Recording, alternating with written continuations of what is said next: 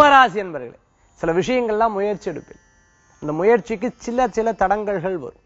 சின்ன தடங்கல்கள் வரும். அந்த தடங்களை தாண்டி ஜெயிக்கிறதுக்குண்டான யோசனைகள்.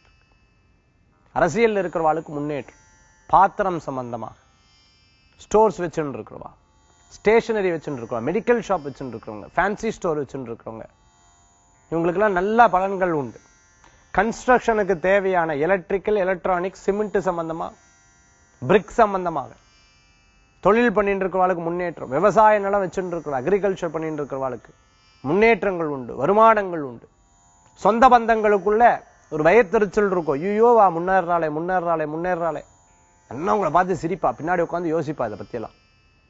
அதுக்கு தெய்வீக வழிபாடு இருந்தா போதும். உங்களை நீங்க அழகா ஃபென்சிங் பண்ணிக்கலாம், உங்களை நீங்க அழகா கவர் பண்ணிக்கலாம். உங்களுடைய பேச்சு திறமை, உங்களுடைய செயல்பாடு, வேகம் பிறரை கவரக்கூடிய அளவுக்கு இருந்துட்டு இருக்கும்.